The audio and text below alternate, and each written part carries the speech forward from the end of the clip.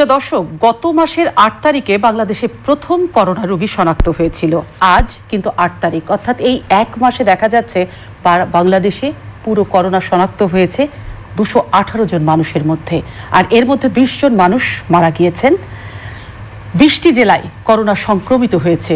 ঢাকা শহরের ৬০টির উপরে এলাকা লকডাউন, অর্থাৎ সামাজিকভাবে সংক্রমিত হচ্ছে এই করোনা মোকাবেলার জন্য সবাই একাট্টা হয়ে কাজ করছে, কিন্তু একটাই এখন উপায়, সবাইকে নিজের বাড়িতে থাকতে হবে। আই'র বলছে এই সময়টা অর্থাৎ এই মাসটা হচ্ছে করোনা মোকাবেলার চতুর্থ স্টেজ, অর্থাৎ ক্রান্তিকালে আছে। এপ্রিল মাসটা বড় ভয়াবহ একটি মাস।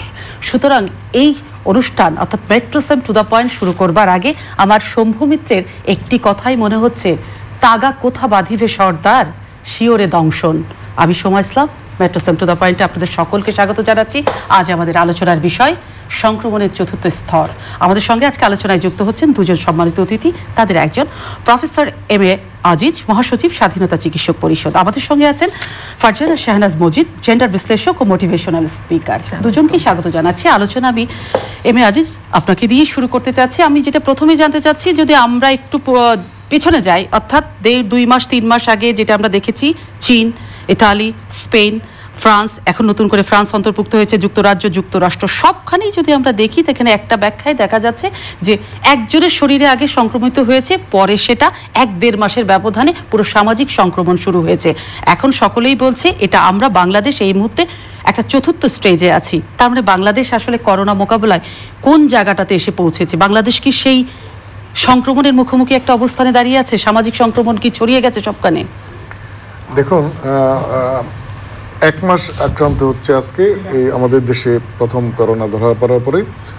ডিসেম্বর মাসে চীন দেশে যখন প্রথম করোনা ধরা পড়ে, এর পরবর্তী এই সময়টাই কিন্তু আমরা অনেকটা সময় পেয়েছি। এই সময়টাতে আমাদের সরকার, আপনারা যদি দেখেন, অনেকগুলো ব্যবস্থা নিয়েছে। হেলথ সেক্টরের আমরা দেখেন, এটার একটা চিকিৎসার জন্য এটার আপনার ম্যানেজমেন্ট, হসপিটাল ম্যানেজমেন্ট, এই নিয়ে সরকার পিপিএ, একটা নিউ কনসেপ্ট, এটার চিকিৎসার ক্ষেত্রে পিপিএ দরকার। এই পিপিএটা ডাব্লিউএইচওর গাইডলাইনে আমাদের ডিজি ড্রাগ এবং স্বাস্থ্য মন্ত্রণালয় মিলে ডাব্লিউএইচওর গাইডলাইনে পিপি তৈরি করার জন্য বিভিন্ন সংস্থার সাথে যোগাযোগ করে পিপি তৈরি হচ্ছে। এখন কিন্তু আজকে এই মুহূর্তে 30 থেকে 40 হাজার পিপিএ পার ডে উৎপাদন হচ্ছে, তৈরি হচ্ছে আমাদের দেশে। ডাব্লিউএইচওর গাইডলাইন অনুসারে এখানে আমাদের দেশে মেডিসিন সোসাইটি যারা স্পেশালি, তারা এটা ট্রিটমেন্ট গাইডলাইন তৈরি করেছে। এই গাইডলাইনও কয়েকবারই চেঞ্জ হয়েছে। এর ভিতরে করোনা চিকিৎসার জন্য হাসপাতালগুলো প্রস্তুত করতে হয়েছে, কিছু ডেডিকেটেড হসপিটাল। সেই হসপিটালগুলোর জায়গাতে আমি আসবো। আমাদের টেস্ট, তারপরে হচ্ছে সারা দেশব্যাপী আমাদের হসপিটালগুলো, বাংলাদেশ ঢাকার অবস্থানগুলো। কিন্তু তার আগে যেটা জানতে চাচ্ছি যে ওই বিশ্বের ওই জায়গাগুলোর সাথে যদি আমরা পার্থক্যটা করি, তাহলে দেখেছি 1 মাসের মধ্যে সংক্রমণ বেড়ে গেছে।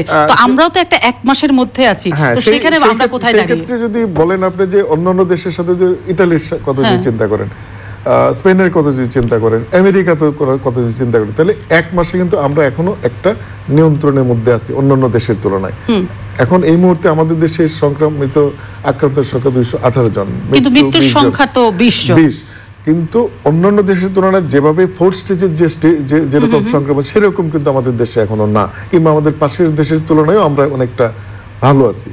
সুতরাং এই মুহূর্তে এই স্টেজটা 4th স্টেজ ঠিকই আছে, মানে কমিউনিটি সংক্রমণের পথে আছে, কিন্তু অন্যান্য দেশের তুলনায় আমাদের অবস্থা অনেকটা নিয়ন্ত্রণে। আমার আরো অনেক কিছু জানার আছে আপনার কাছে। আমি ফারজানা, আপনার কাছে যেটা জানতে চাই, উনি যেটা বলছেন ডাক্তার সাহেব যে আমাদের অবস্থা অনেক নিয়ন্ত্রণে আছে, কিন্তু আপনার তো মোটিভেশনাল স্পিকার এবং আপনি জেন্ডার ইস্যু নিয়ে কাজ করেন, সেই জায়গা থেকে আপনি নানান কিছু জানেন এবং দেখছেন। তো সেই জায়গা থেকে আপনি কি বলবেন যে আপনি যেটা আলোচনার আগেই বলছিলেন যে একটা বিষয়, যে আমরা সবার আগে বলছি সামাজিক দূরত্ব এবং যে যার মতো একলা থাকা, ঘরে থাকা, তো সেই জায়গায় আপনার বেশ কিছু ওপিনিয়ন ছিল। আপনি বলছেন যে রাস্তাঘাট, বাজার, যেটা কাঁচা বাজার এবং ত্রাণের ইস্যুটাকে আপনি এনেছেন, সেখানে কোনো ধরনের সামাজিক দূরত্ব মানা হচ্ছে না। তো আসলে যে যদি মানা না হয়ে থাকে, তাহলে প্রাণটা বাঁচবে কি করে? দেখুন, আমি আসলে আরম্ভ করতে চাই 1971-এর যুদ্ধ থেকে। আমরা যুদ্ধ দেখেছি, আমরা যুদ্ধ কিন্তু পার হয়ে এসেছি। আমরা আসলে আমাদের সেটা মহান মুক্তিযুদ্ধ ছিল, স্বাধীনতার যুদ্ধ ছিল। সেই স্বাধীনতার যুদ্ধে কিন্তু আমরা 30 লক্ষ প্রাণকে আত্মত্যাগ করেছি। আমরা 2 লক্ষ নারীর পৈশাচিক নির্যাতনের উপরে কিন্তু আমরা বাংলাদেশ পেয়েছি। হাজার হাজার মানুষের সেদিন মানবেতর জীবনযাপন, শরণার্থীদের মানবেতর জীবনযাপনের উপরে কিন্তু আমরা বাংলাদেশ প্রতিষ্ঠিত করতে পেরেছি। এবং অবশ্যই বলবো বঙ্গবন্ধু শেখ মুজিবুর রহমান, এটি মুজিববর্ষ, বঙ্গবন্ধু শেখ মুজিবুর রহমানের ঐকান্তিক প্রচেষ্টা এবং সারাটা জীবনের এফর্টের উপরে কিন্তু বাংলাদেশকে আমরা প্রতিষ্ঠিত করেছি বিশ্বের মানচিত্রে। সেদিনের সেই যুদ্ধ আর আজকের এই যুদ্ধ দুটোই কিন্তু আসলে যুদ্ধ। সেটা ছিল সামরিক যুদ্ধ, সেটা ছিল স্বাধীনতা যুদ্ধ, আর আজকের এই যুদ্ধটা হচ্ছে একটা বৈশ্বিক যুদ্ধ। এই যুদ্ধে আসলে যখন নেচার রিভোল্ট করে তখন কিন্তু এই যুদ্ধগুলোর মোকাবেলাগুলো, মানে এটা একটা নতুন বিষয়। কোভিড-19 সেই মোকাবেলাটা করবেন কি করে, মানে করার পরামর্শগুলো আপনার কি কি? সেই ৭১-এর যুদ্ধে মানুষ বাইরে গিয়েছে, এই যুদ্ধে ঘরে থাকতে হচ্ছে, কিন্তু আপনাকে এই যুদ্ধ কিন্তু আপনাকে জয়ী হতে হবে। WHO আপনাকে যে গাইডলাইনগুলো দিয়ে দিচ্ছে সেই গাইডলাইনগুলো আপনাকে ভীষণভাবে মেনে চলতে হবে, অ্যাজ ওয়েল অ্যাজ বাইরের সরকার প্রধান। সাধারণ মানুষ মানছে নাকি মানার হারটা অনেক বেশি, না মানার প্রবণতা অনেকখানি কমে গেছে? এখন একটা জিনিস কি, আমি আসলে দোষ দিতে চাই না, সবারই দোষ আছে। আইন শৃঙ্খলা বাহিনীকে মানাতে হবে যে তুমি এটা কেন মানছো না। আবার আমার নিজেকেও কিন্তু অ্যাওয়্যার হতে হবে যে আমাকে এটা মানতে হবে, এটা আমার জন্য, এটা আপনার জন্য, এটা আমার নিজের জীবনকে সেভ করার জন্য, অ্যাজ ওয়েল অ্যাজ আপনাকেও কিন্তু আমি কোনোভাবে ওই কাঠগড়ায় দাঁড় করাতে পারি না যে আমি আপনাকে মৃত্যুমুখে পতিত করব। সো এটা কিন্তু টু ওয়ে কমিউনিকেশন।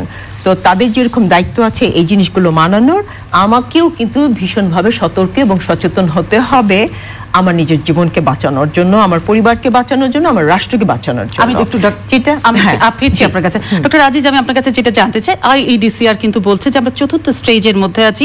মাননীয় প্রধানমন্ত্রী কিন্তু গতকালকেও বলেছেন যে এপ্রিল মাসটা অত্যন্ত ভয়াবহ, সবাই স্টে হোম, নিরাপদে বাড়িতে থাকো।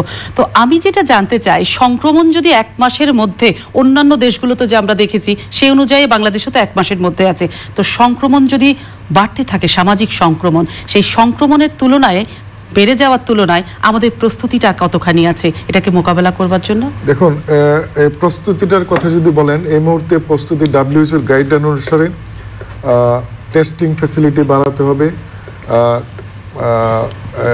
আপনার সামাজিক দূরত্ব, এখন পার্সোনাল ডিসটেন্স যেটা বলছি, এখনো টেস্টিং ফ্যাসিলিটি বাড়াতে হবে।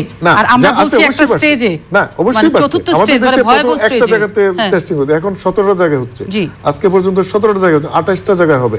এবং প্রাইভেট এবং পাবলিক বিশ্ববিদ্যালয়গুলোর যে সমস্ত ল্যাবরেটরি আছে সেগুলো সরকার টেস্টিং ফ্যাসিলিটি চালু করার কথা আছে। এবং অ্যাওয়ারনেস যেটা বলেন, এবং এই যে লকডাউনের এখন আনঅফিশিয়ালি কিন্তু আমাদের বাংলাদেশ লকডাউনে চলছে এবং ডিস্ট্রিক্ট এরিয়া ওয়াইজ লকডাউন চলছে, এইগুলোও কিন্তু আমাদের সরকারের একটা পদক্ষেপ যাতে এইটা আর না ছড়াইতে পারে।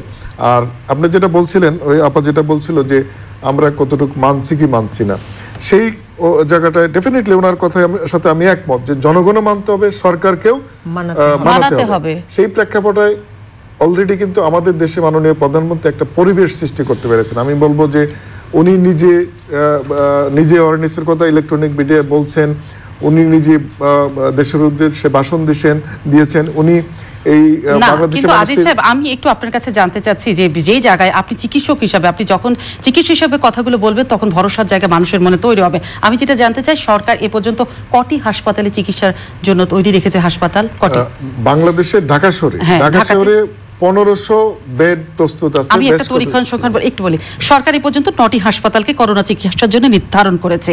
এসব হাসপাতালের শয্যা সংখ্যা ১,৩৩০, কিন্তু সরকারি বেসরকারি হিসেব মতে ICU আছে ১,২০০ কম। রোগী যদি বাড়ে তাহলে সেখানে সামাল দেওয়া হবে কি করে? এটা কি যথেষ্ট? অথচ আমরা বলছি আমরা চতুর্থ স্টেজে ঝুঁকির মধ্যে আছি। দেখুন, এই যে 1500 বেড আছে, আপনি যেটা সরকারি 1000 কথা বললেন, এর বাইরেও বেসরকারি কয়েকটা হাসপাতালও কিন্তু আমাদের এই কোভিড চিকিৎসার আওতায় আসছে।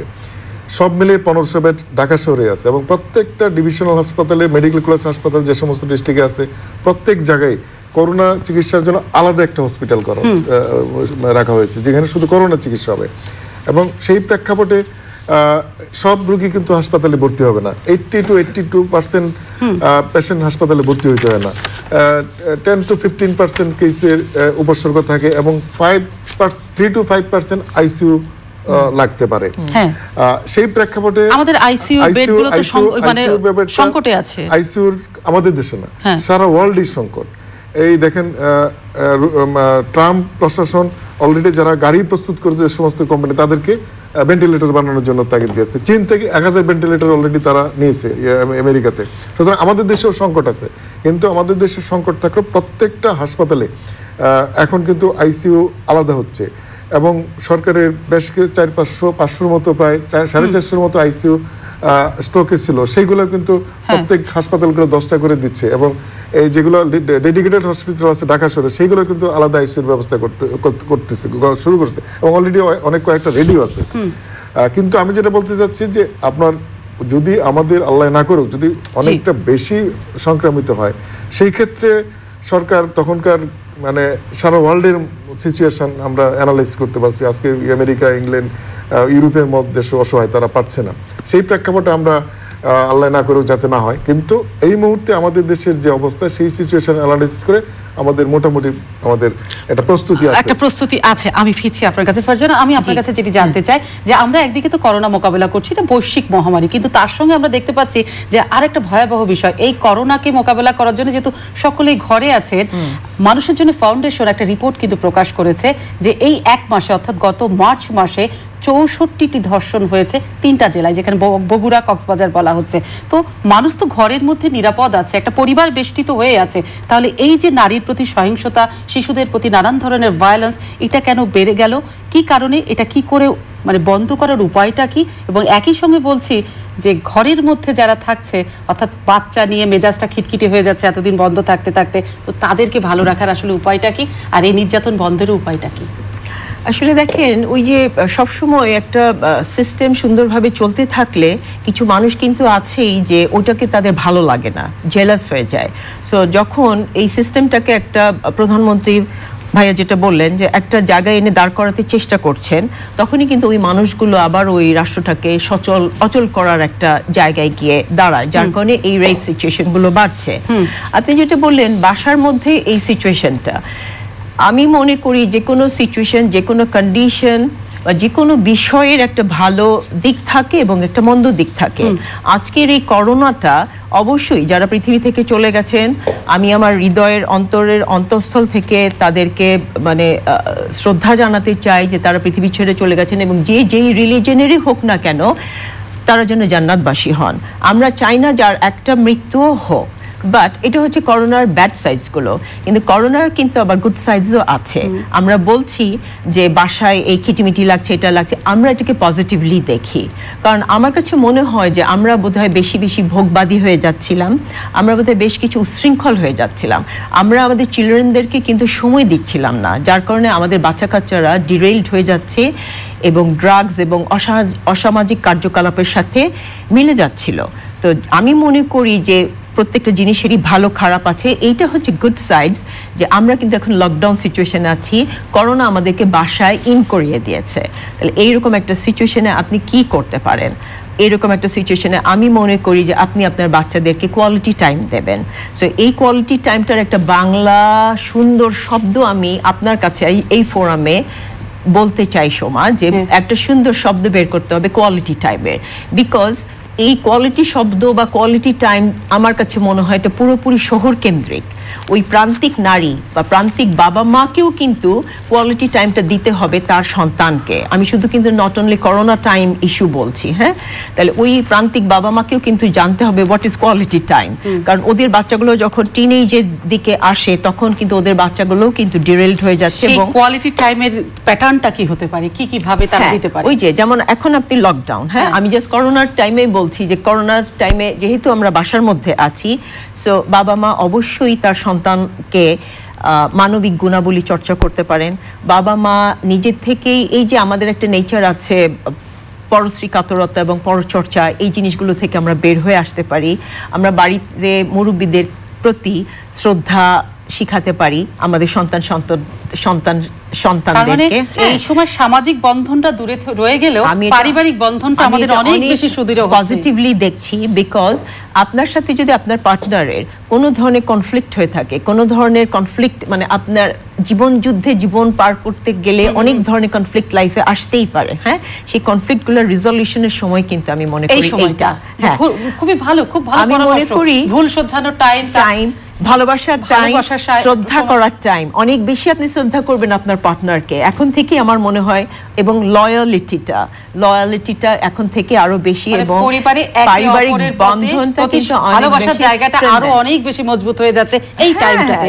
আমি একটু ডক্টর আজিজের কাছে যাই। এখন পর্যন্ত আমাদের দেশে দেখা যাচ্ছে যে শনাক্ত করা অর্থাৎ টেস্ট করা, পরীক্ষা করার হারটা 17 কোটি মানুষ অনুযায়ী কিন্তু খুবই কম, 4000-এর একটু উপরে হয়েছে। জেলা উপজেলাগুলোতে একদমই নেই। অনেকে আশঙ্কা করছেন যে আরো অনেক বেশি রোগী আছে, টেস্টের কারণে ধরা পড়ছে না। আপনি কি সেটা মনে করছেন? এবং সংক্রমণটা কি আনুপাতিক হারে বাড়ছে কতখানি? সংক্রমণগুলো অন্যান্য দেশে যে হারে বাড়ছে সেটা আমাদের দেশে বাড়ছে না, কিন্তু টেস্টের জায়গাটা আমরা মাত্র 4000 হয়েছে না, টেস্টের জায়গাটা আগাচ্ছে। যেমন প্রথম তো শুধু 500-600 করে হতো আর কি, এখন তো প্রায় 1000-এর কাছাকাছি হচ্ছে। এবং এটা যে আজকে যেমন আরো 3টা জায়গা নতুন হয়েছে, আগে 14টা ছিল, আজকে বরিশাল, সিলেট, খুলনাতে আজকে থেকে শুরু হয়েছে। আরো কয়েকদিনের মধ্যে আরো কিছু জায়গায় হবে। তো এই প্রাইভেট, যেমন আজকে আমি শুনছি যে শিক্ষা মন্ত্রণালয়ের সাথে অলরেডি যোগাযোগ হয়েছে, মানে পাবলিক বিশ্ববিদ্যালয় যেগুলো আছে সেগুলো মাইক্রোবায়োলজি ডিপার্টমেন্ট যারা মেশিন আছে সেখানে আবার শুরু হবে। এবং তো মানে স্যাম্পল কালেকশন যে প্রসিডিউর, স্যাম্পল কালেকশনের প্রসিডিউর ক্ষেত্রে গভর্নমেন্ট এখন আবার নতুন করে সিদ্ধান্ত নিচ্ছে যে আমাদের হেলথ কমপ্লেক্সগুলোতে, উপজেলা হেলথ কমপ্লেক্সগুলোতে যে ফিল্ড স্টাফ আছে, health and family planning field staff, তারা কিন্তু একদম প্রত্যেকটা ওয়ার্ড, গ্রাম পর্যন্ত সবাইকে বাড়ি সব কিন্তু জেলা উপজেলাগুলো থেকে যে নমুনা আসছে সেই নমুনার মান নাকি ততটা মানসম্মত না, সেটা নিয়ে তো অনেক প্রশ্ন আছে।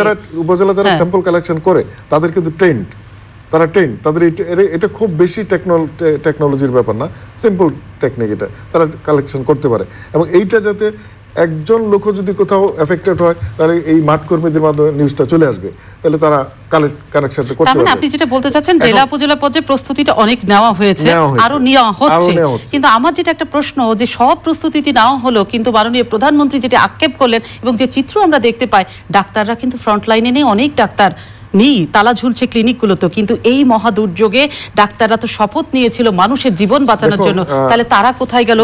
এখনই যদি ডাক্তার না আসে, ফ্রন্ট লাইনের হিরোরা, তাহলে কি বলবো চিকিৎসকদের? আমি ওইভাবে স্বীকার করতে চাচ্ছি, ডাক্তাররা ফ্রন্ট লাইনে আছে।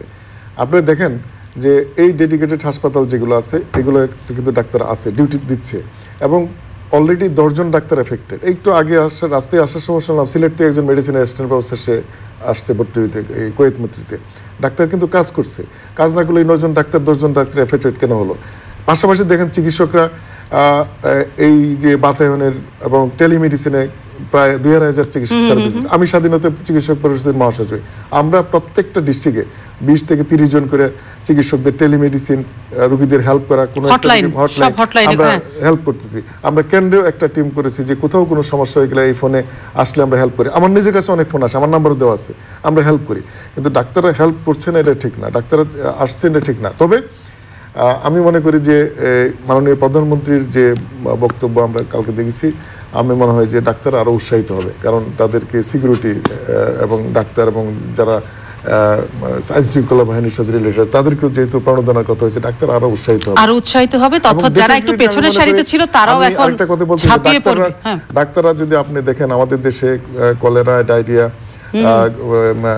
তারপরে ম্যালেরিয়া এবং এই যে ডেঙ্গুর, কিছুদিন আগে ডেঙ্গুর প্রকোপ ছিল, ডাক্তাররা কিন্তু ডাক্তাররা কিন্তু সফলতার সাথে ফেস করছে। অন্যান্য দেশে আমাদের দেশে সফলতা কম, মানে প্রশিক্ষিত ডাক্তার একটা তৈরিই আছে আমাদের দেশে এটার সাথে যুদ্ধ করবার জন্য। আমি একটু ফারজানা আপনার কাছে যেতে চাই। একদম এই সময়টাতে আমরা বলছি ঘরে থাকতে নিম্ন আয়ের মধ্য আয়ের মানুষের একদম হাহাকার, যে তাদের কাছে পুরো খাবার পৌঁছাচ্ছে না এবং কতদিন লকডাউন থাকবে তারা জানে না। তাহলে এই মুহূর্তে তাদের জন্য করণীয়টা কি? খাবারটা তো দিতে হবে বাড়িতে, অফকোর্স। সেটাই আমি বলছি, একটা কম্প্রিহেন্সিভ এফোর্টটা গড়ে তুলতে হবে। এবং আমি মনে করি আমি প্রথম দিন থেকে যে জিনিসটা দেখেছি এবং এটা আমার মাথায় খুব স্ট্রাইক করছে এবং আমাদের অনেকের মাথায় স্ট্রাইক করছে, যখন আমরা ত্রাণটা দিতে যাচ্ছি, সমন্বয়হীনতার কথাটা আমি পরে আনছি, যখন ত্রাণটা দিতে যাচ্ছি তখন কিন্তু আমি হাজার হাজার মানুষকে কি আমি রাস্তায় ভাবে ডেকে ফেলতে পারি? অন হোয়াট গ্রাউন্ড, কোন অথরিটিতে আমি, যখন বলা হচ্ছে তুমি 3 মিটার দূরে দূরে থাকো, মানে লাইক 3 ফুট দূরে থাকো, তখন আমরা হাজার হাজার মানুষ রাস্তায় ডেকে ফেলছি। ত্রাণ কিন্তু আপনাকে দিতেই হবে, মানুষের খাবার মানুষের কাছে পৌঁছে দিতে হবে। And we have a very good structure, সেটা লোকাল লেভেলেই বলেন আর আরবান লেভেলেই বলেন, আমাদের অনেক বিশাল বড় একটা স্ট্রং স্ট্রাকচার আছে। সেই স্ট্রাকচারের মাধ্যমে আপনাকে ঘরে ঘরে খাবার পৌঁছে দিতে হবে, একটা মানুষের যেন খাবারের বাইরে এবং নিত্য মানে দৈনন্দিন যে সমস্ত বিষয়গুলো কিনতে হয়, যারা স্টার্ভিং তারা যেন এটার বাইরে না থাকে। বাট আমরা কি দেখছি, ত্রাণ দিতে গিয়ে হাতের সাথে হাত মিলিয়ে ফেলছি। আমরা মাস্কটা আরেকজনের নাকে পরিয়ে দিচ্ছি, বা আমরা যখন ত্রাণটা দিতে যাচ্ছি ওইদিকে শত শত সেলফি তুলছি। তাহলে আমরা সেলফি তুলেছি। আমার মনে হয় এখন আমরা এখান থেকে দূরে সরে আসি এবং আমাদেরকে অনেক বেশি কনসেন্ট্রেট করতে হবে অন ইয়োর জব। আমরা যখন এখান থেকে ত্রাণটা দিচ্ছি, ওই টেলিভিশনে ক্যামেরাটা যখন সামনে থাকছে, তখন এইখানকার 50-60 জন মানুষ কিন্তু এক হয়ে যাচ্ছে।